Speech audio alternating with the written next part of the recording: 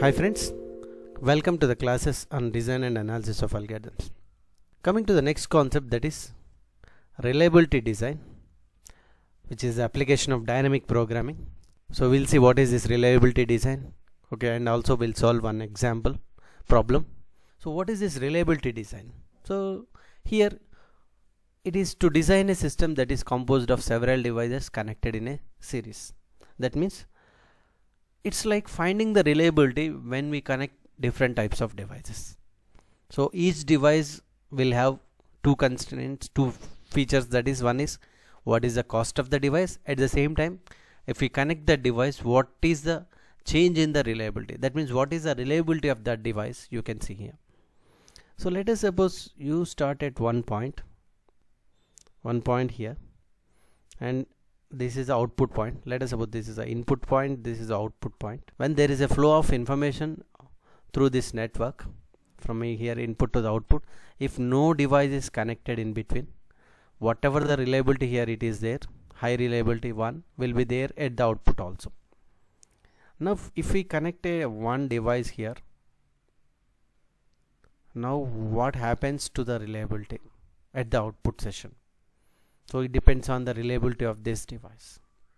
So whenever you don't connect any device, initially the reliability will be 1. When you connect this device will have some sort of reliability. Let us suppose something 0.8, and if we connect, the cost will be something like 50. Now what happens to the reliability at the output? It will become 0.8. Now if you connect one more device here, let us suppose that device reliability is 0.7. What happens to the output reliability? That is a reliability of the system.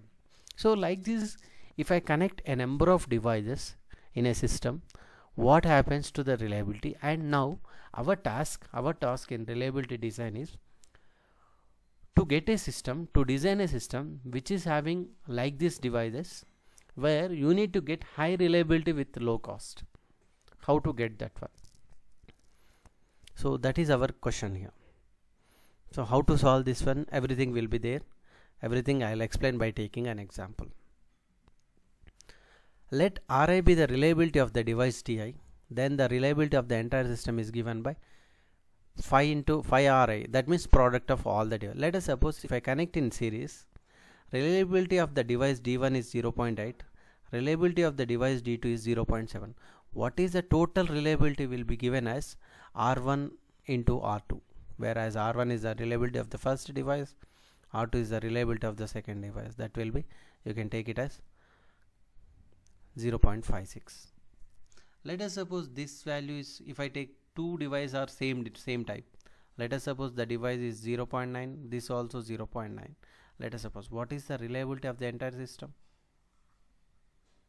So 0.81. That means if you can observe, even if you take the same devices in series, the reliability of the system is decreasing. This is 0.9, here it is becoming 0.8.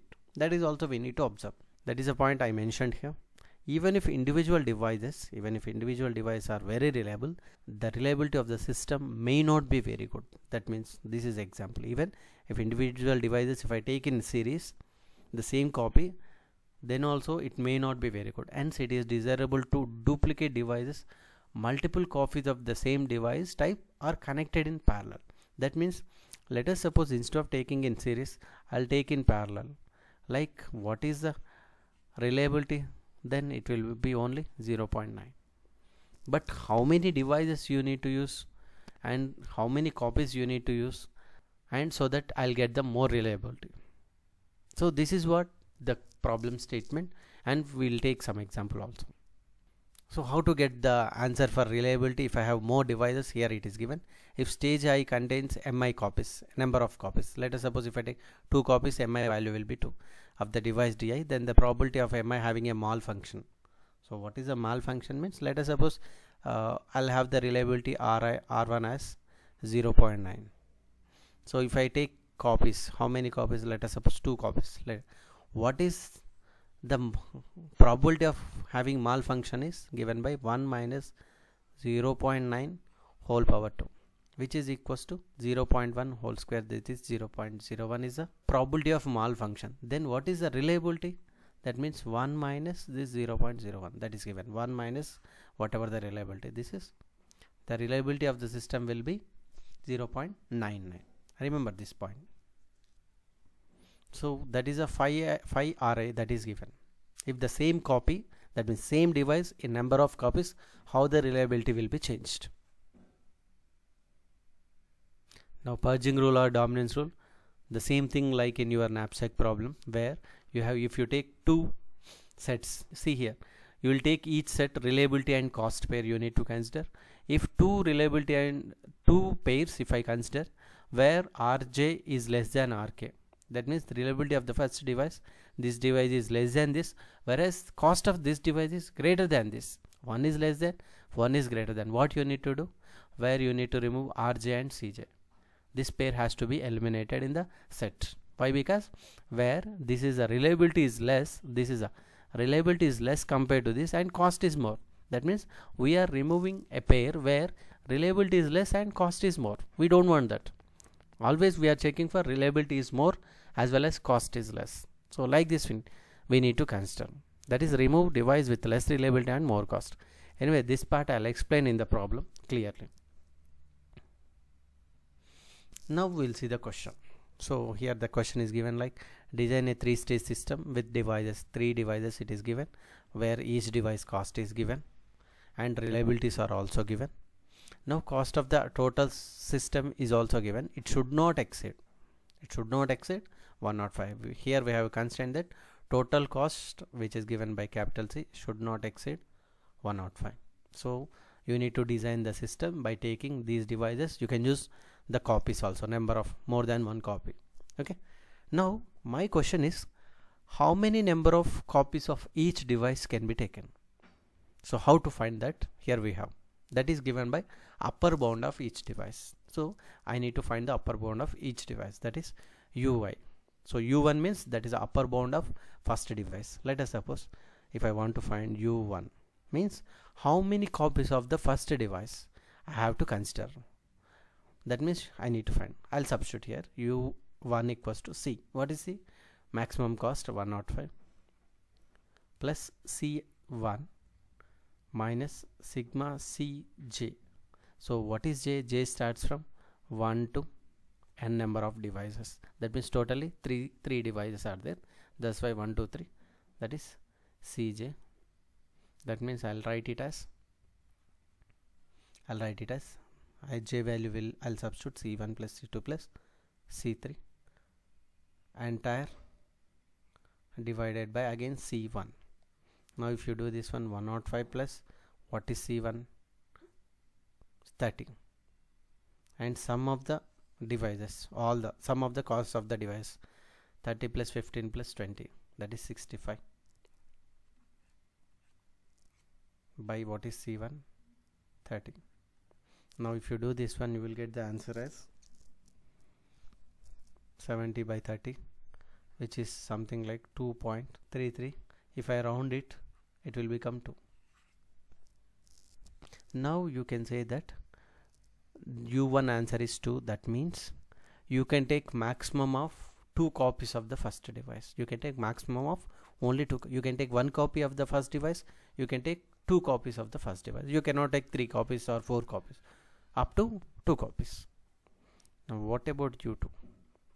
That is 105 plus C2. C2 means 15 minus sum of the cost of the devices, 65 divided by cost of the device 2, that is 15. This can be given as 15.5 by 15. So 55 by 15, which is 3 point something like 6. So if I round it, it will become 3. So what is the meaning here? You can take maximum of 3 copies of the second device. Second device you can take 3 copies. First device you can take maximum of 2 copies. Now what about U3? So 105 plus what is C3? 20. Total of cost of the all devices 65 divided by C3, 20. So this is 60 by 20, which is exactly 3. So no need to round it. So 3, that means device 3 I can take maximum of 3 copies. 1 copy I can take, 2 copies, 3 copies I can take. So all these you called as upper bounds. First step, you need to find these upper bounds. First device I can take maximum of at most 2 copies. Second device at most 3 copies. Third device at most 3 copies of the device I can take.